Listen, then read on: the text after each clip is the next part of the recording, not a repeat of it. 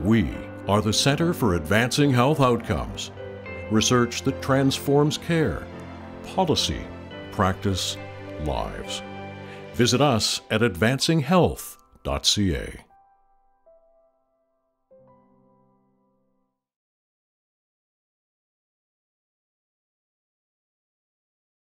Hello, everyone. Good afternoon, and thank you for joining us at today's Advancing Health Work in Progress seminar series at St. Paul's Hospital on the unceded territory of the Squamish, Musqueam, and Tsleil-Waututh people. Today, we'll be hearing from Adam Easterbrook, who is located online because he is in Comox doing ethnographic work currently. Dr. Easterbrook is a sociologist and researcher at Advancing Health. His research focuses on using a systems approach to examine healthcare systems, including access and inclusion, staff experiences, and improving care. He's been the lead on the qualitative portion of the study and has been supervising the rest of the qualitative research team. Mary Berger is a qualitative sociologist, completing her master's in sociology at SFU, as well as a research assistant at Advancing Health. Her research focuses on exploring how interaction with the healthcare system impacts people's identity, especially for those who are from marginalized backgrounds. Mary has worked as a research assistant on the PharmaPay project and has helped conduct interviews and analyze data. Angela Pang is an associate director of research for Policy Reporter and is completing her Master's of Health Administration program with UBC. Angela is a research assistant for PharmaPay and is using a portion of the data to complete a capstone project for the Health Administration program. She's been responsible for conducting interviews and analyzing data. We're so happy to have you here. Looking forward to hearing your presentation. All right. Hello, everyone. Welcome. Today, we are happy to share with you, PharmaPay, exploring the intersection of practice and payment. So just before we begin, we'd like to do a little bit of land acknowledgement. So we would like to humbly and gratefully acknowledge that our work has taken place on the unceded, traditional, and ancestral lands of the Coast Salish people, in particular the Musqueam, Squamish, and Tsleil-Waututh. We'd also like to take this opportunity to share that there are various places to offer our time, resources, and support to Indigenous communities. Our recommendations here are the Vancouver Aboriginal Health Society, Raven, Indian Residential School Survivor Society, and Urban Native Youth Association. We welcome each of you to look into your communities and find an association that you can help. We'd also like to take a moment to recognize that PharmaPay is actually a much larger team. So it's a multidisciplinary team. We have members from all different backgrounds, including medicine, pharmaceutical science. We have some economists. We're all contributing to this project to ensure that it is robust and diverse. Perspectives are included. And so we just want to take a moment to recognize our larger, wider team. As well, we'd just like to take a moment to recognize that we are a UBC Health, Ministry of Health Research Grant Program recipient. So as we get started today, we just want to give you an outline of where we're going. We're going to start with our background. We'd like to give you some context as to why we're researching what we're researching, why it's of value and of importance to us. And so I'll be leading that section. And then Adam will take over to share with you our methodology. So how do we choose to study it? What were our reasons? What are some of the methodologies or frameworks that we put in place as we looked at the data? Then we're going to go over some preliminary results. And Mary is going to share some insights through our discussion on what those results might mean. So we'll get started. So just setting the stage in the background, what do we already know about the practice of pharmacy? So the first thing that we know is that there's been a large expansion of scope. Previously, pharmacists were mainly responsible for dispensing, any task associated with dispensing. There was some consultation, certainly, so patients could understand what they're doing with their medication, what's the frequency that they take it, at what times a day, but really all that fell under dispensing. And now there's been an expansion where there's clinical services that they have to balance in addition to these dispensing tasks. I'm going to go over this in a little bit more detail in the next slide, but just for everybody's knowledge, these expanded scope clinical services include things like adaptations, prescribing for minor ailments and contraceptives, things like vaccination and injections. Those are some things that pharmacists have taken on. And while that's a great thing for everybody in healthcare, there is a little bit of a challenge because there's a lack of compensation. So Ray doesn't know, pharmacists are salary-based employees and they're not directly compensated for any of these additional services that they're doing on top of their dispensing tasks. And there's currently no methodology for reimbursing pharmacists for these tasks. And one thing we definitely were exploring a little bit more is this increased burnout. So pharmacists have reported feeling overworked and burnt out, which is connected to the issues of the current payment model. And really to give everybody a stronger in-depth understanding of that, we wanted to share the history. So we're going to start all the way back In 2008, so we're going to go back almost 20 years now. We're not quite there yet, but almost. When the BC provincial government enables pharmacists to adapt and renew prescriptions without physician's approval. That was the first expansion of scope. The next one happened in 2009. So the Ministry of Health changed regulations to the Health Professions Act to allow pharmacists to give vaccines during the H1N1 outbreak. This was followed up a year later in 2010. Pharmacists can now provide services related to opioid agonist treatments. Then we see a little 2-year gap here, but in 2012, the Ministry of Health expanded the list of vaccines that pharmacists can provide to patients. And that was then followed up again. This one was an update. In 2018, there was an update to the opioid agonist treatment. Now pharmacists could oversee patients that were self-administering injectable hydromorphone. More recently, in 2022, there was an expanded scope initiative where pharmacists can now administer more pharmaceutical agents and adapt existing prescriptions. And of course, the most recent was in 2023. This was where pharmacists can now prescribe and treat up to 21 minor ailments and provide certain contraceptives. And just for anybody who doesn't know, some of these minor ailments include things like urinary tract infections, as well as things like bacterial conjunctivitis. So what does the literature say? There's definitely some evidence from the literature that shows that compensation has not kept up with the changes to pharmacist roles. So for anybody who doesn't know, the dispensing fee is in BC, it's about $10, and it has actually remained the same for over a decade. So if we talk about inflation, and I want to sidetrack us, but we talk about inflation, it's not a standard increase that goes with inflation. Dispensing fee has absolutely remained flat. And the payment model does not directly compensate pharmacists for doing other expanded services. So a lot of their compensation comes from the dispensing fees, which has stayed at that flat rate. This has led to some other things. For example, pharmacists being hesitant to take up the expanded scope. I'm going to skip to the end there where it goes, it's hard to do what you're not being paid for. They are actually taking on more work and they're not being compensated. And because of that, that lack of compensation then becomes a barrier. It's a barrier for them to take up the expanded scope. It makes it more challenging. And it's certainly for them something that contributes to what we're going to talk about, a little bit of burnout and overwork. Additionally to that, there was poor communication about the initiative rollout. We'll be happy to share the quote in a moment, but taking the example of COVID vaccines, they got notified the day before. And so that's very hard for them to pick up this expanded scope and run with it when they didn't get enough advanced heads up. As well, there's a lack of training, not too harsh on our senior pharmacists, but their training from UBC Med, for example, UBC Pharmacy, is very different. Now that we have the PharmD program, pharmacists are learning to prescribe. They may not have had that training. And for that reason, sometimes it's harder for them to prescribe. They don't have the tools at hand to do that as effectively. And lastly, we have that they're overworked and overburdened. So each new phase of expanded scope has added more to pharmacists' plates, leading to that increased burnout. And up to date, there's been limited research on how this has changed since 2023's expanded scope initiative, which is where we wanted to explore more. So for us, a few questions came up about the intersection of practice and payment.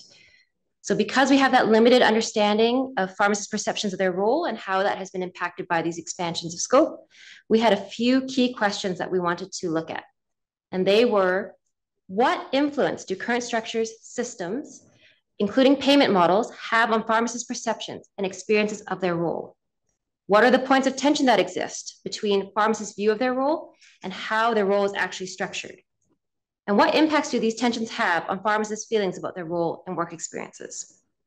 Further to that, how has expanded scope influenced the practice of pharmacy and its place within larger systems? And subsequent to that, we'll talk about this a little bit more later, but how do these experiences intersect with factors such as location? So for us, location is whether it's a rural area or an urban area, as well as the pharmacy type. So things like chain versus independent. Based on all these questions, we felt that the qualitative approach would be the best route to go. So to speak a little bit more about that, I'm going to pass to Adam. Thank you, Angela. So yeah, I'll talk a bit more about our methodology now. Next slide. So let's start by talking about recruitment and participants. So our recruitment kind of took a three-pronged approach. We sent faxes to pharmacies across the province and invited them to participate. We put ads in Pharmacy Association newsletters, and we engaged in snowball sampling. So as we completed our interviews, we would be like, hey, do you know anyone else who might want to participate? If so, here's our information, pass it on. We'd be happy to chat with them. An important part of our approach was having an eligibility survey that all potential interviewees completed. And this survey was really meant to allow us to have as diverse sample as we could. So the eligibility survey focused on things like pharmacist role. So were they a pharmacy owner? Were they a pharmacist? It focused on characteristics of the pharmacy, so the location and whether it was independent or a chain pharmacy. And then we also asked about demographics of the people themselves. So overall, we ended up interviewing about 33 people. Each interview lasted about 90 minutes. We spoke to 27 pharmacists and 6 owners, and I know Angela will probably dig into this a bit more. But the 6 owners were really interesting because they spoke first as pharmacists, and they were really clear to let us know that they had worked as pharmacists before they worked at owners, and that was a really important part of their journey. So keep that in mind when Angela gets back to talking about the results.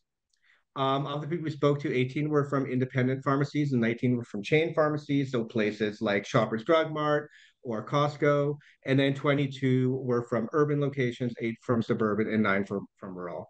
And then when it comes to the people we spoke to, their average age was 40. I think it ranged from 25 to about 70 years old. 17 identified as male and 16 female. 19 were born in Canada, while 14 were born outside of Canada. And then 19 had English as a first language, and 18 had English as a second language. And I should be clear that a lot of these numbers don't add up to 33 because people could select multiple categories. So if someone worked in an urban area and they had experience working in a rural area, we might count them twice, or maybe they learned 2 different languages as a first language.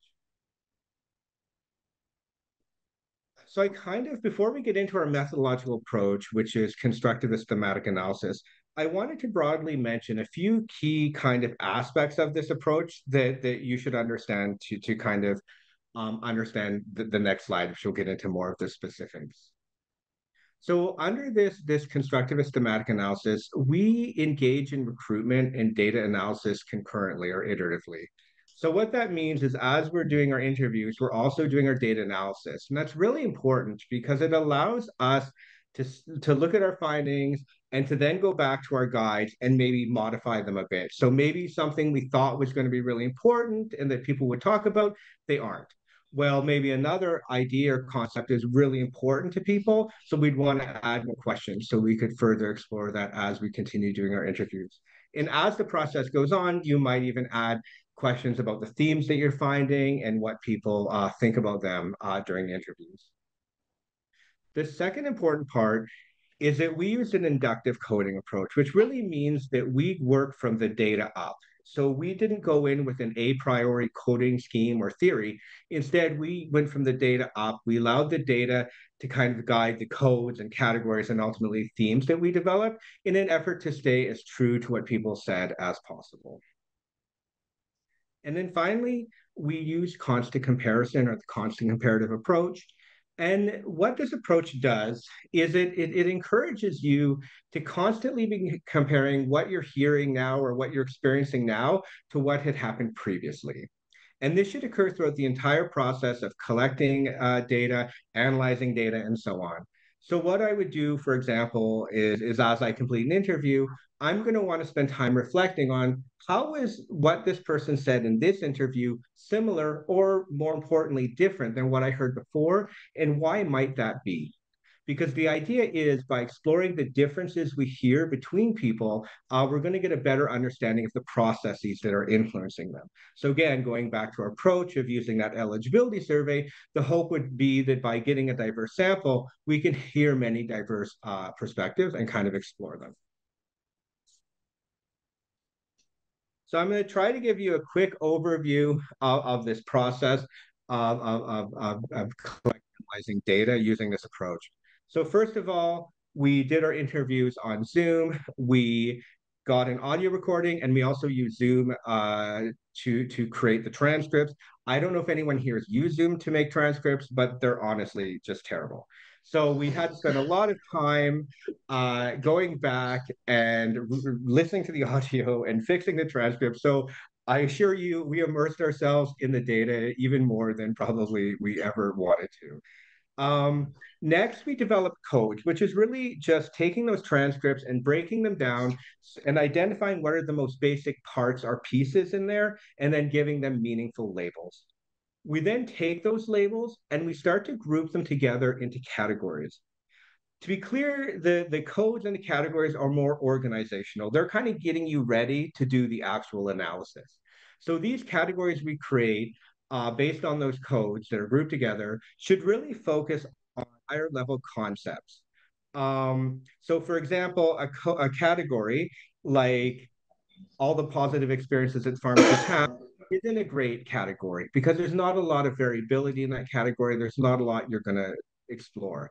But a category about influences on pharmacists' perceptions of their role within the larger medical system, that would be a great category because there's going to be a lot of diversity of codes in there, people who have positive experiences and negative experiences and so on. So that's what you really want in that categorization process. Sorry, now you can go, Mary.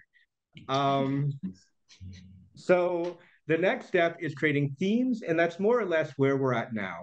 Is we've created our categories, and what we're doing is we're looking within and between those larger categories we've created, and we're trying to understand why do we see differences? How can we start to understand those differences? So we identify the differences and we go back to the data and try to understand what processes are leading to those differences, with the ultimate goal of our themes really focusing on larger level processes that are kind of pushing forward what we're finding.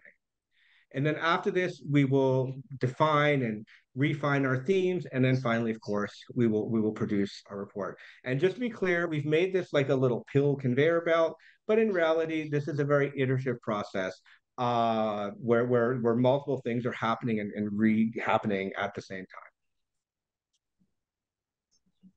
So before I pass it off back to Angela to do an amazing job talking about our findings, I want to talk about a few key assumptions that exist within this methodology, just like there's assumptions that exist, I would say, in all methodologies. So the first assumption, it's in the name, it's constructivism. So constructivism is really this idea that we create reality, interact with each other, and as we interact with different systems.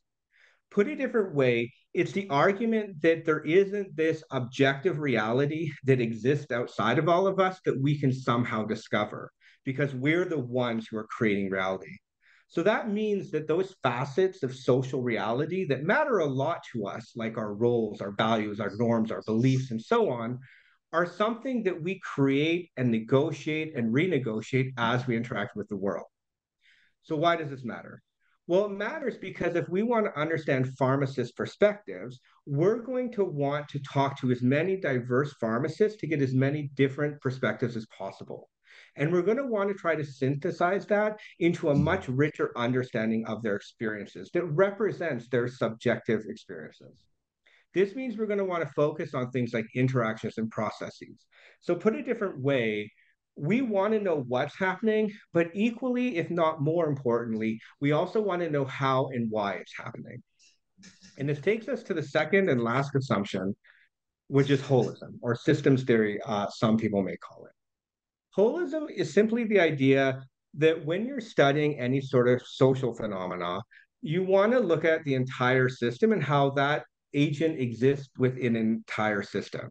So you can't reduce people's experiences down to some sort of basic element and then use those basic elements to understand what happened. Instead, you have to understand them as existing within an entire system. So what this means is when we want to understand pharmacist perspectives, we're trying to understand how different levels within this system are influencing them. And this can be individual levels, but it can also be levels to do with the ministry or economic systems or education systems, because all of these are going to have different influences on pharmacists' experiences that we can't reduce down. And ultimately, this leads to kind of a top-down view of causality, where the idea is the system kind of creates the structures that define the agents within that system. So a pharmacist may want to change their role. They might want to be seen differently, but if the system doesn't support that, then it's probably not going to happen. So that's our quick intro. I think Angela and Mary will dig into it a bit more. Thanks, Adam. All right, absolutely. We're going to dig into our results now. I will say, just reminding everybody what I said, we are working on our themes.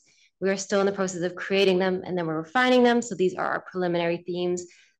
Still a little bit more work to go, but we do want to share with you what we have. So our first nascent theme is that there is tension regarding pharmacists' role in healthcare system. And this really stems from 2 points. So we're going to cover this in 2 sub-themes. So the first is that they feel like they're healthcare professionals first. And Adam briefly talked about it. All the pharmacy owners that we spoke to represented themselves as pharmacists first. That was very important to them, that they prioritized sharing that, hi, I'm a pharmacist. It's something that's important to their identity and something that they're very proud of. And pharmacists actually see themselves as members of the healthcare system, and they're happy to address the gaps that we have. They recognize that they're often the first place patients go for healthcare advice. So now that they can do more, they're very happy with that.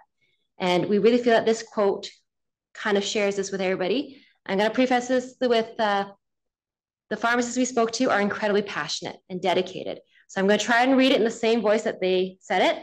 I apologize in advance if I don't do it justice. They're so passionate. I hope I can capture that. So I'm just going to head into it. So my role is to help people in the healthcare. I'm the last person they see after they've been to the hospital, whether that's the emergency room or the doctor's office. And I'm the last person to tell them what they need to do and make sure that they understand what they're going through. I think that role should not be diminished. And I have to be thankful to this pharmacy owner because for us, tension always has its opposing force. And ending on that diminished to me really highlights what we see in that tension is that they feel like they're undervalued in the healthcare system. So they feel like they're the last members of healthcare system. They want to, and they understand that they're meant to alleviate the burden in healthcare, especially when we talk about expanded scope, but they themselves are now burdened. And the fact that there's a lack of acknowledgement and compensation really to them hits home that they're least valued members of the healthcare system. And we have a quote here that showcases that. So I think it's just more and more things that we're expected to do. On top of that, with the doctor shortage, it just comes straight to us. In school, they told us that we were the most accessible healthcare professionals. And they told us like it was something to be proud of. But it's turned into something where it's a curse now. And that's, I think the room can agree, is kind of a disappointing thing to hear. They love their position, but they feel like they're undervalued and they feel like they're cursed now. And where does that come from? So that leads us to our second theme, which for us is that there's influence of systemic factors on the role of pharmacist. And a key one that came up, and I wish we had 12 hours to present because we have so many quotes on this, is how pharmacy is a business-driven model now. So if we take an example in contrast with physicians, they're paid by fee-for-service. It's a very different model than what pharmacists experience, and that's leading to some of the challenges that they experience. So corporate pharmacies are monopolizing the space, and this further puts a wedge between the pharmacist and the healthcare system. The motivations that drive them in their day-to-day practice are often coming from a business place as opposed to a healthcare framework. And there's, just to share, pharmacists often emphasize that they are being pushed with quotas and they're not receiving dispensing fees, alienates pharmacists from their work. And that's also not only dispensing fees, but all the expanded services fees. They're not receiving anything extra for everything else they're providing.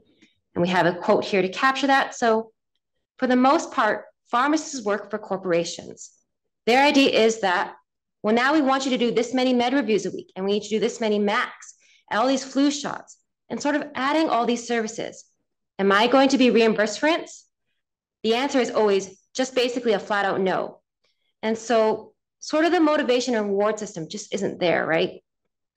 And this really conveys our second sub-theme for this, which is there's a lack of investment into the practice of pharmacy, into the pharmacists themselves. So it's a lack of resources, including the funding, but as well in terms of individuals. There's obviously also a pharmacist shortage, and these constrain And they predominantly impact the independent pharmacies, but they can also impact the chain pharmacies.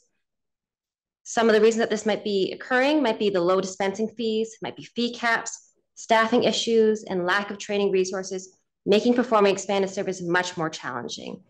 And a beautiful quote we have here is, pharmacare will only allow $78 per personal health number per day. I've recently had it where I did an injection for someone, and then I did a medication review, and the two were both necessary, but I capped over that fee. So I technically didn't get paid for the services I provided. Like, you'd have to either do one thing and then have them drive back or boat back the next day, or you provide the services, which is what we normally do, and you just lose out on the reimbursement. This kind of shows that pharmacists are having to make decisions, having to use their judgment on how to care for patients. That's almost contrary to the business model that they're set up in. And this leads us to our third theme, which is autonomy over practice. So for pharmacists, they really want to have that say in how their practice is run. And there's definitely a lack of communication. So initiatives are often rolled out. They're rolled out last minute, and pharmacists were not provided adequate training. And one thing that was remarked is that decisions were often made without input from the frontline pharmacists. We have a quote here that captures that. I feel like it hasn't been communicated well because we get things very last minute. They don't tell us until it's the day of.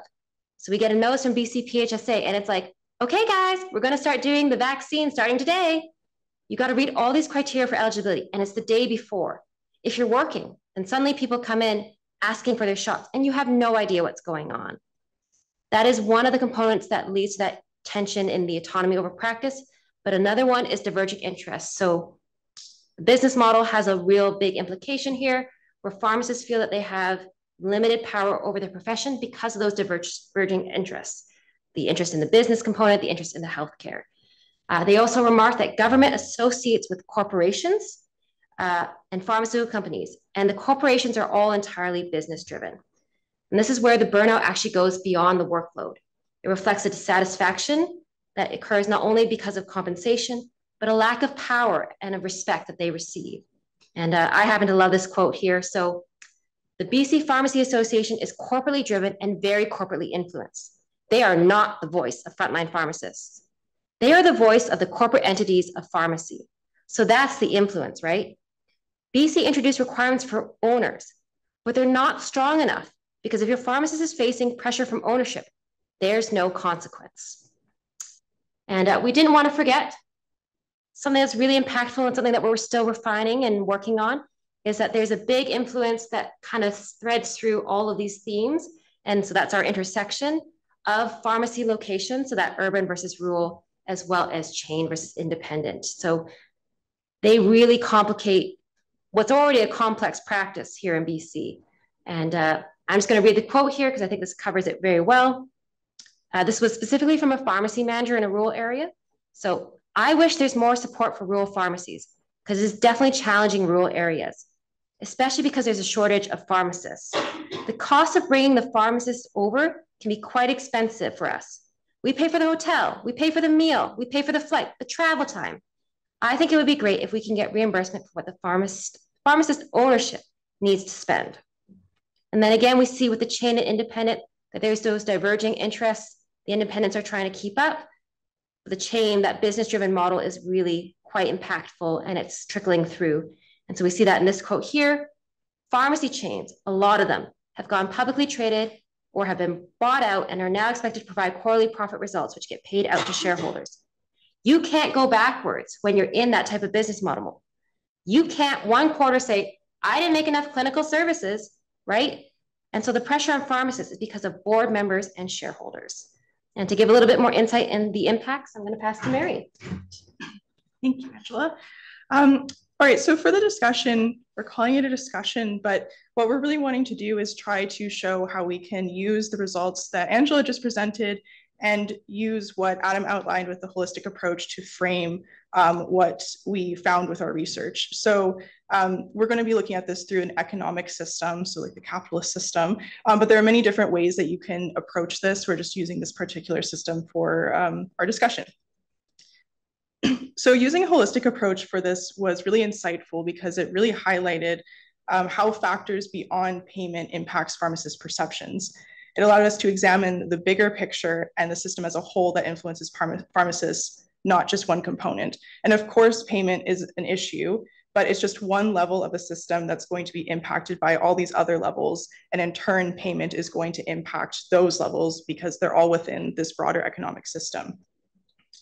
So when we're looking at pharmacists' experiences, we can see that the issues that they're raising went beyond payment models.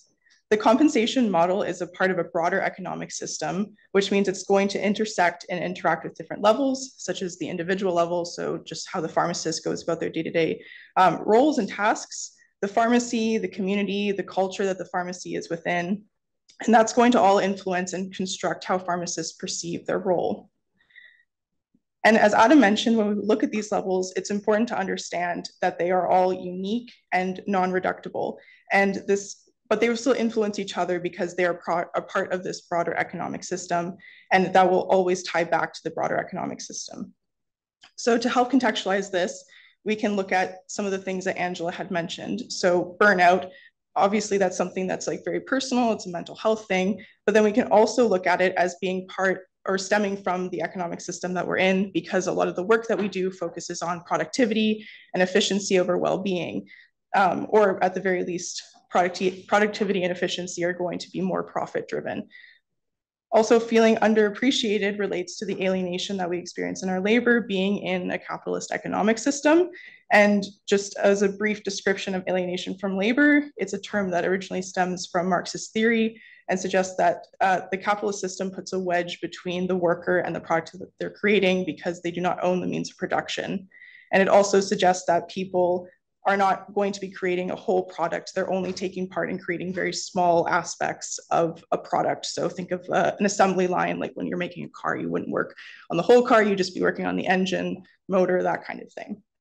So for pharmacists, they're becoming a small part of the healthcare system, which is becoming more atomized over time, and more roles are being divested into different areas, so no one is fully incorporated into the healthcare system.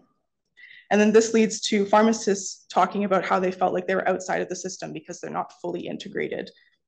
And then the last bit here is just the trust in the organizational supports, like the College of Pharmacists and the Ministry of Health. Again, they're more aligned with the corporate entities in the pharmaceutical industry, not as much with the pharmacists because they're prioritizing profit and productivity. So what we can see from a holistic approach is that yes, payment matters, but also feeling appreciated and acknowledged within the healthcare system also matters. But these levels are all going to be influenced by the larger economic system that they exist within. So this is just sort of an example, a thought experiment, if you will. This is not by any means final findings, but this is just an example of how we can use those broader topics that Angela pointed out about like the independent versus chain and the rural versus urban issues, and how those come down to influence the individual level experiences of pharmacists, keeping in mind that this is also being contextualized by the broader economic system. So the first thing we may want to look at, especially if we're considering the economic system that we're in, is the impact that increasing rates of corporations monopolizing pharmacy have on the pharmacist role. So as Angela mentioned, more and more pharmacists are turning into corporate pharmacists or pharmacies. And this poses many issues beyond just payment, because as the holistic approach or the systems approach will highlight, focusing only on payment as the primary issue negates these larger issues that stem from the economic system. So corporate pharmacies show quite well that they're going to focus on profit above all else, which means profit-driven goals and quotas are going to be more valued in chain stores, which contradicts the desire of many pharmacists to provide more time-consuming clinical care. The economic system will also impact pharmacies differently depending on their context. So we saw this especially with rural pharmacies that struggle to recruit and retain pharmacists, and having universal blanket policies that tend to prioritize urban pharmacies over rural pharmacies were a major barrier. So fee caps was something that came up a lot, especially in rural pharmacies.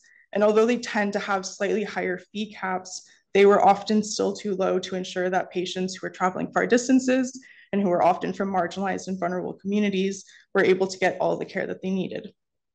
Our current economic system tends to prioritize urban spaces over rural spaces because most of the population, and therefore the profit, comes from cities. So creating a system that benefits urban pharmacies are going to work against the needs of rural pharmacies.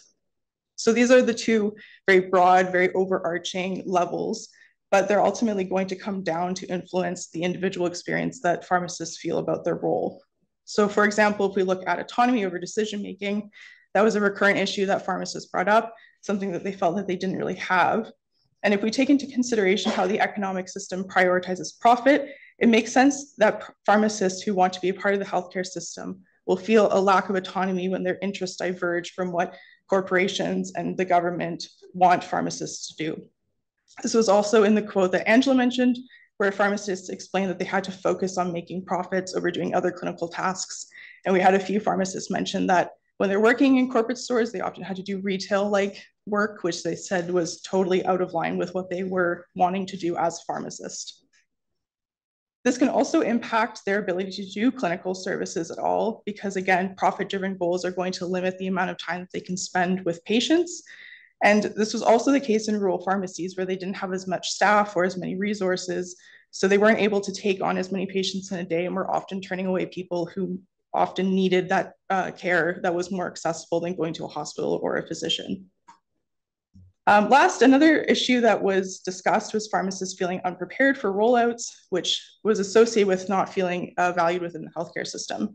So again, tying back what Angela mentioned about the vaccine rollout, they often had very little time. They were informed sort of day of, and not being brought into that decision-making process and not being informed about those changes that were being made is reflective of this disconnect between what the goals and values of the pharmacists are with what the goals and values of corporations and government want pharmacy to be, which again, taking in the context of the larger economic model, is to be profit-driven.